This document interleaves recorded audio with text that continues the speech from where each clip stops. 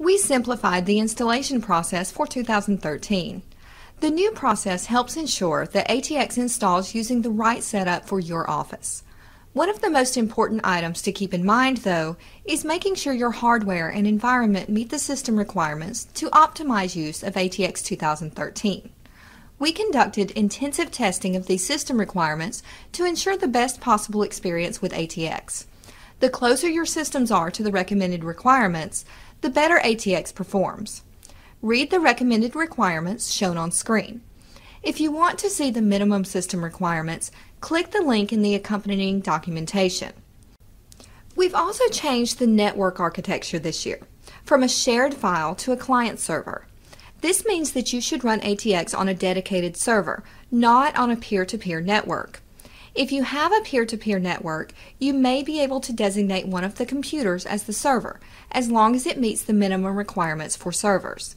See the system requirements for more information on the new network architecture. Before you begin installation, find your activation code on your fulfillment confirmation slip. Find the slip in your ATX 2013 shipment. Before you install, close all other programs on the computer. ATX 2013 only installs to your computer's primary hard drive. In order to follow standard software best practices, you cannot change this location. You can, however, change the location to which ATX 2013 stores data files. Install ATX first, and then see the Knowledge Library for information on changing the location of stored data files. Depending on your computer setup and the method you use to install, begin installation.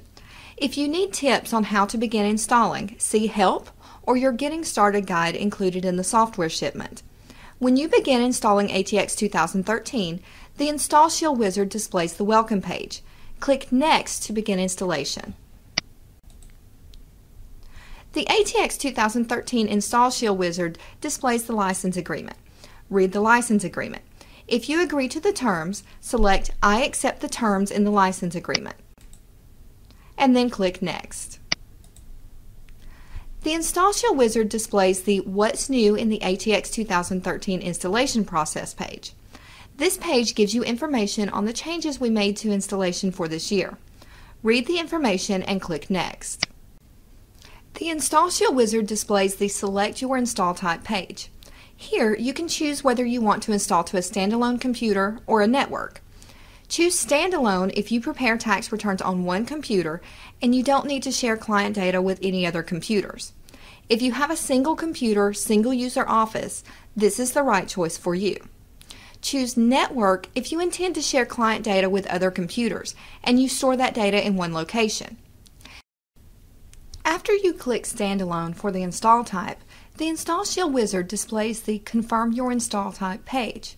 Verify that Install Shield wizard displays the install type you need and click Install. The Install Shield wizard runs the installation and displays the progress bar on screen.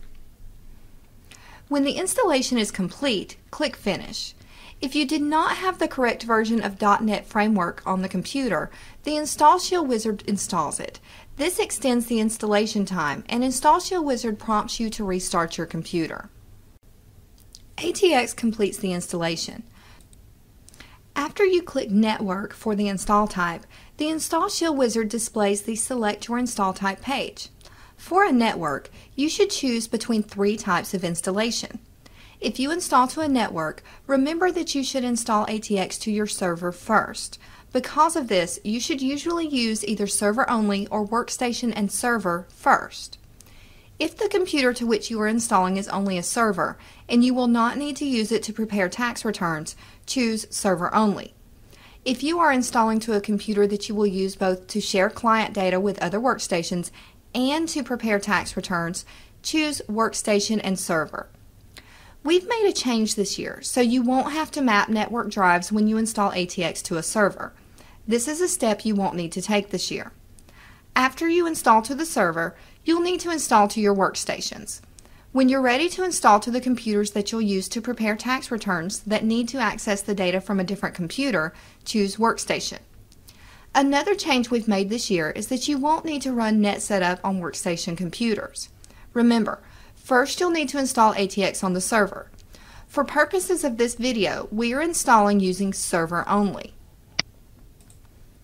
After you click Server Only for the install type, the Install Shield Wizard displays the Confirm Your Install Type page.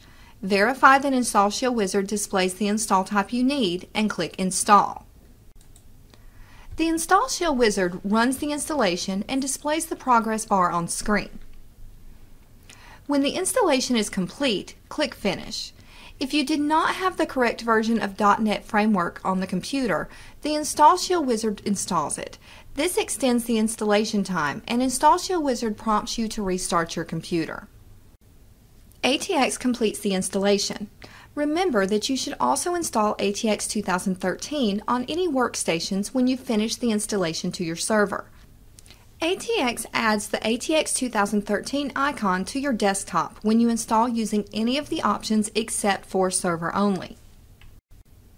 Remember that you should use the Server Only install type if you do not prepare tax returns on the server. Therefore, you don't need the program icon on this install. If you do need to work in ATX from the server computer, make sure you choose Workstation and Server. Double-click the ATX 2013 icon to open ATX. ATX displays the Activation Codes dialog box. Make sure you have your activation code from either your fulfillment slip or the ATX Solution Center. Type the activation code exactly as it appears on the fulfillment slip. Click Activate. When you activate ATX, ATX opens and checks for form and program updates. In order to maximize security of taxpayer data and increase efficiencies, ATX now only allows one person at a time to log in as admin. If you use a network, go to Security Manager and set up each preparer as a user. See Help in ATX for more information on setting up users in Security Manager.